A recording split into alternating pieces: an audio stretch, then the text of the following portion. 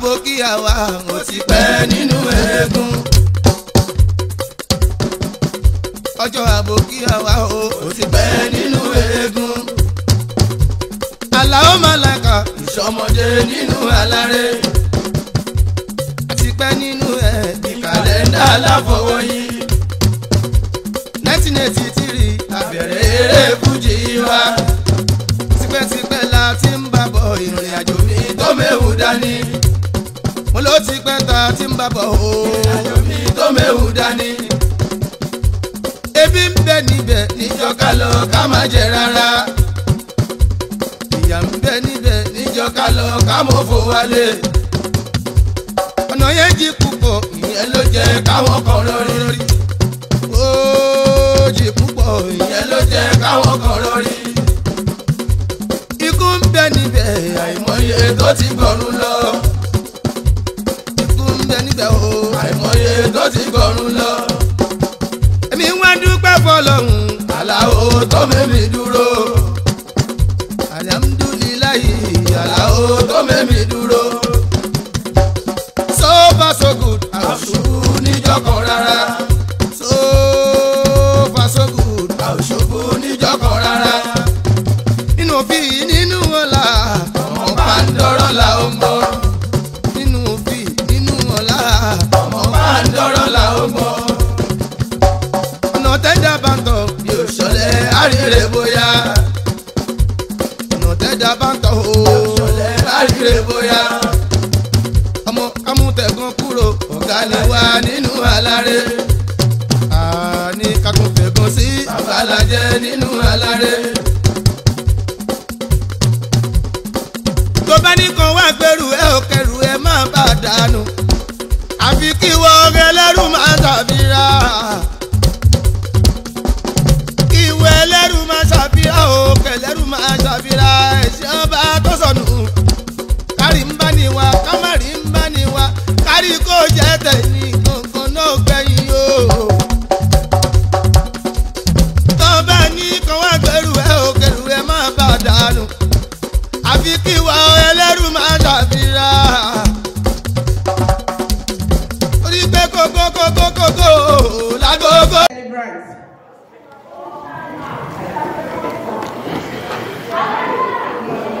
Uniform, Sister Mariam.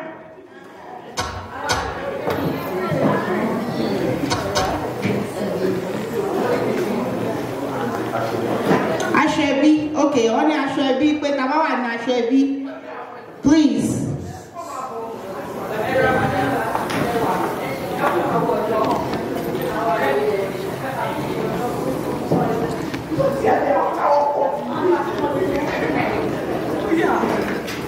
Celebrants.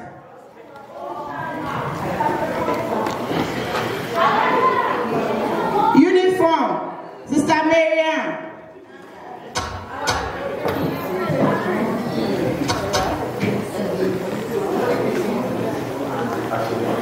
Aṣebi, okay, wọ́n ní aṣebi pé tá bá wà ní aṣebi, please.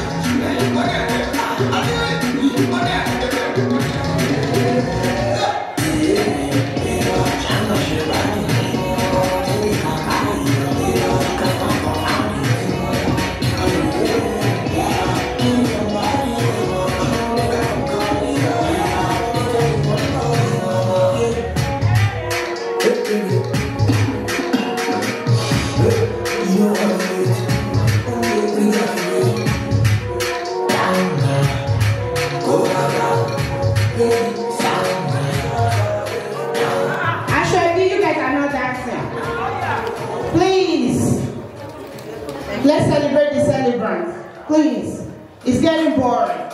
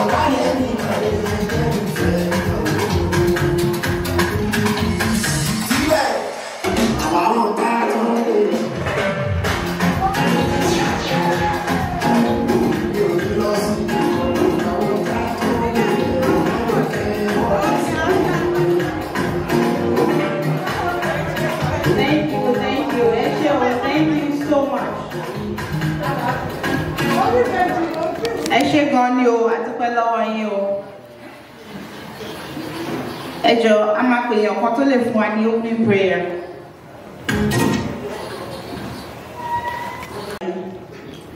Just actually for an opening prayer. Just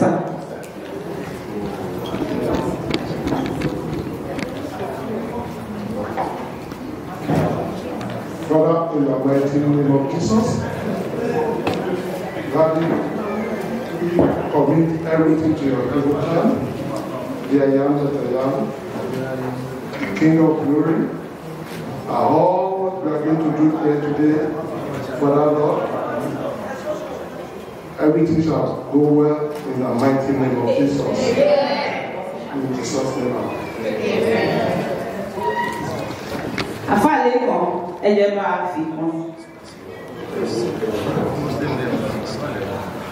Salut à l'Amérique. Salut à Mustafa. We give glory to Almighty Allah for giving our sister and mother here for singing today. Alhamdulillah, today we give glory to Almighty Allah for everything what to say. I'm sorry, I say no far too much. Today is going to be a glorious day, inshallah. We're not going to suffer. Bismillahirrahmanirrahim. Rabbana la tuzigh qulubana ba'da idh hadaytana wa hab lana min ladunka rahmatan Rabbana atina Rabbana atina fid dunya hasanatan wa fil akhirati hasanatan wa qina adhaban Subhana rabbika rabbil izzati amma yasifun wa salamun ala mursalin walhamdulillahi rabbil alamin. Thank you, sir. Thank you, sir. I shake on you. I would like to call a few people that knows Yabolu very well. I'll start from my daughter.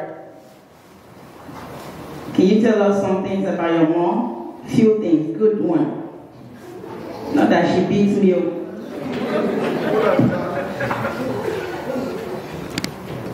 My mom is just like a very compassionate person. Like, We can't get you. She's not talking to me. my mom is like a very compassionate person. Like, when she cares about you, she's gonna really like make sure she like tries everything to make sure you look good, you feel good, and like, you know.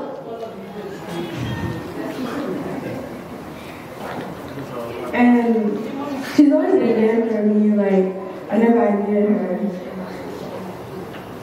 And she's a really good mom.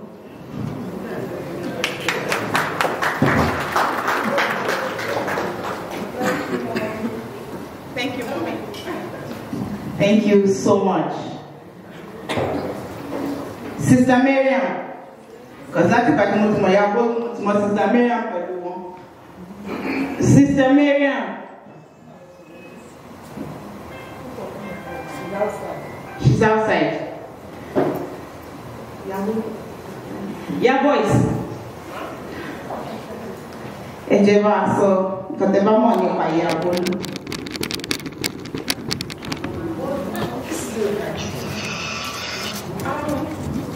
My little wife that known her from the mosque, she's such a very nice lady, a very strong lady like me, always checking out on the kids. And alhamdulillah, when things were going well, she always voiced her mind. She's not the kind of person that holds grudges. She says the way it is. And I'm so grateful and appreciative to Almighty Allah for sparing our life and keeping her safe and sound up to today. May Allah continue to bless you abundantly and eat the fruit of your labor, inshallah. Thank you, Mom.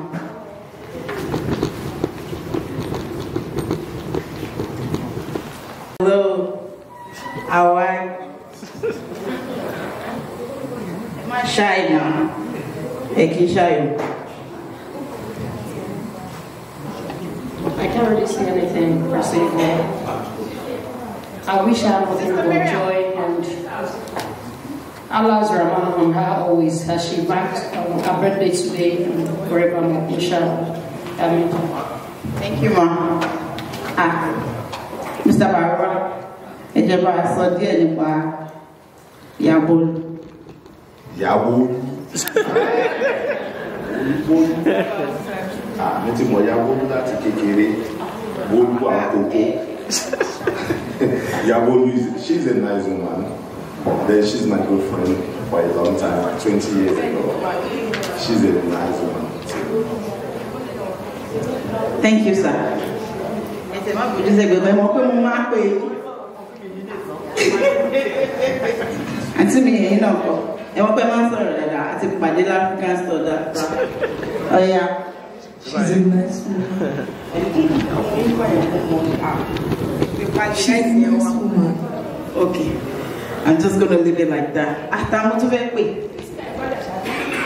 Ṣáàkì ìyá àlìyá. Ọmọ ìlú mi. Ó yá jọ. Ọmọ ẹ̀ á irọ́ ló pa.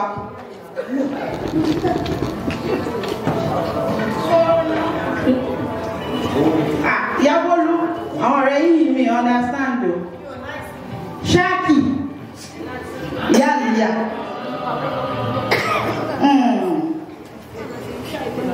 Okay, little I know about Yabolu. It means more one in Asphalt. She's a very nice person and she's very active. Very, very active. Sometimes I piss her off, she'll just be like, be scared. Okay. Here come Sister Adiza. Motima, I'm not going to Yabolu for a while. Welcome on board. Here you go. What's the problem?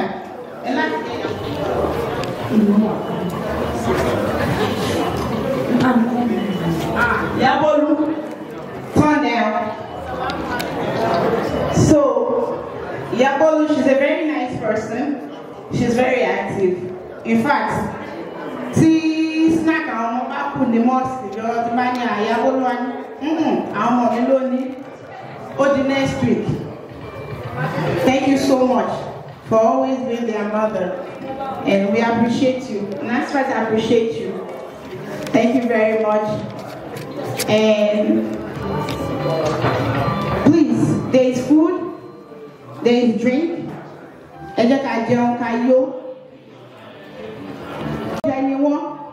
is varieties of food, enough to go around. Please, DJ.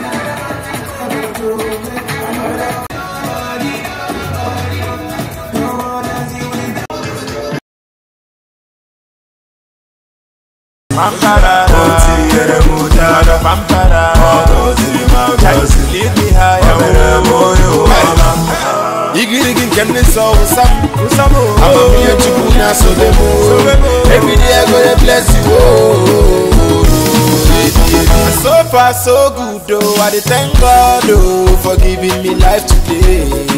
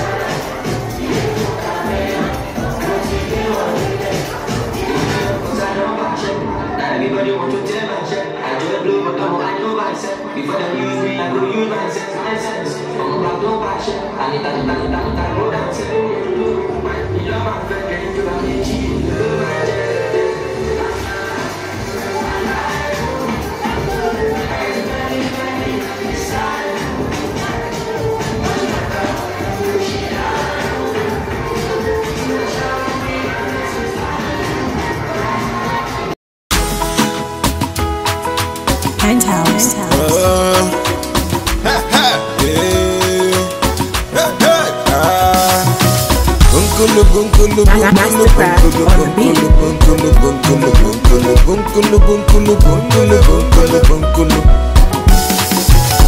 So far so good though, I dey thank God oh for giving me life today. So far so good though, I dey thank God.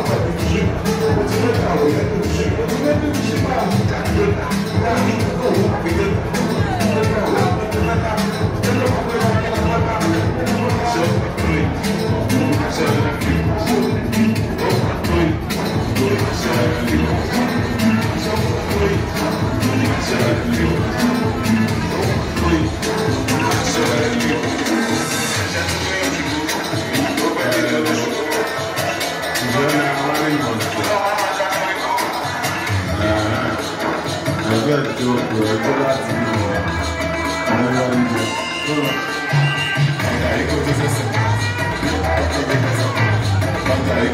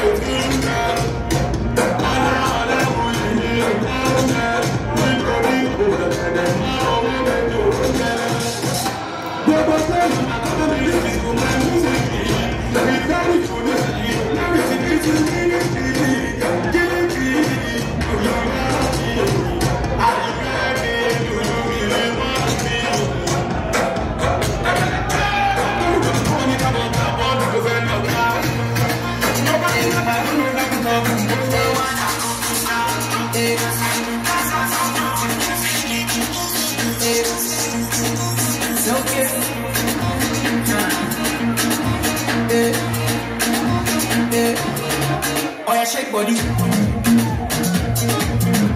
Oh yeah, move body. Make you ring alarm. Oh yeah, shake body. I'm not to the film now. I get some money, then they film me now. I didn't do me anyhow. I get some money, they want to get down. They want to go around, because I'm young and I'm rich and I'm handsome. They want to know where I come from, and they want to see me because they're long.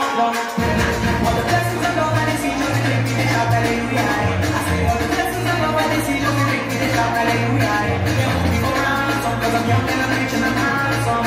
They won't be for ransom, because I'm young and I'm rich and I'm handsome. Oh yeah, shake body.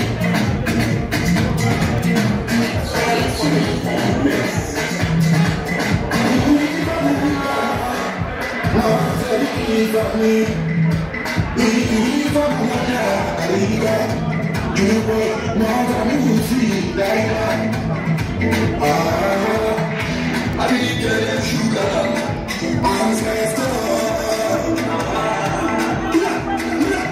I'm from the classic sugar.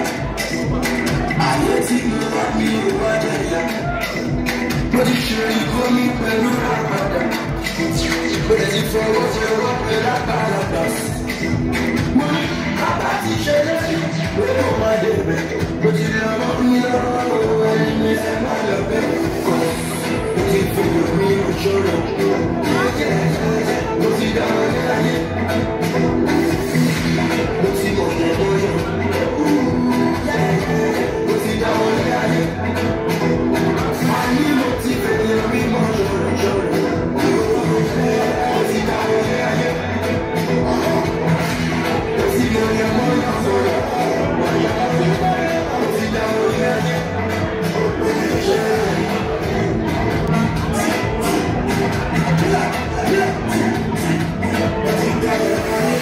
We start together, we see nothing coming.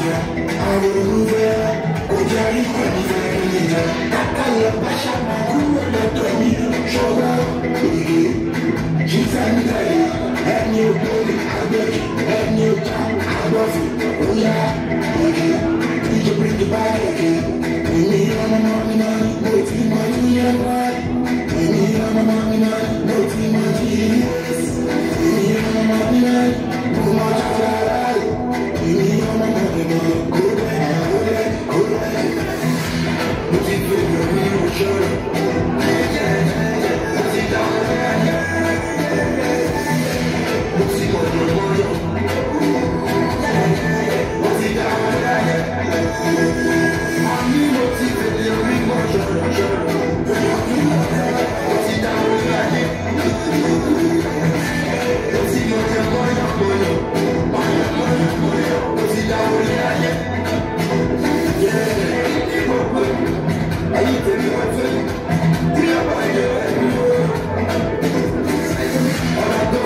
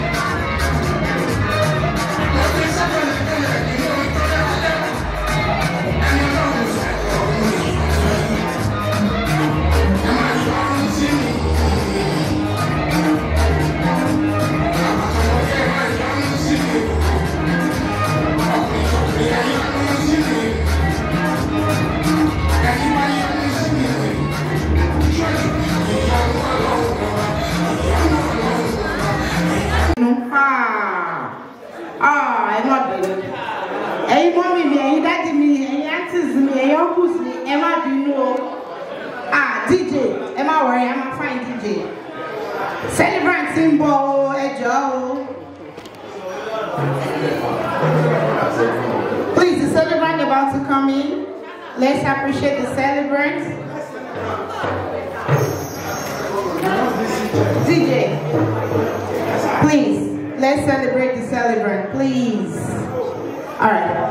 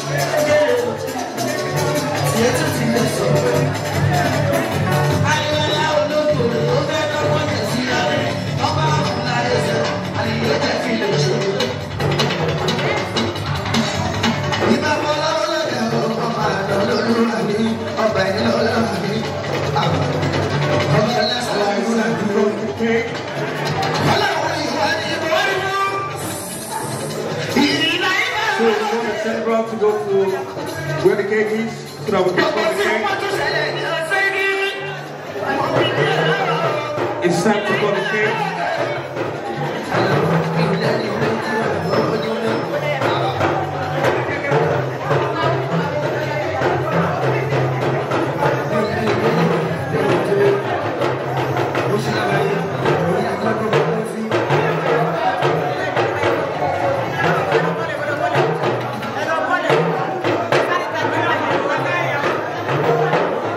Calculating the cutting of the cake.